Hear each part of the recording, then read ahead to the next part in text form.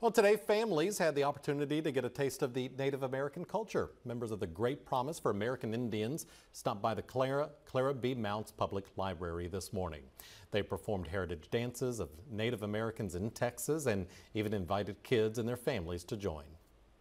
It's important because a lot of people think we don't exist anymore. They honestly think they don't realize we live among them every day. We are here. Texas has one of the biggest populations of Native American tribes that have moved here in today's world. There are more events that are headed to BCS libraries this month on July 13th. We've got details on those on our website.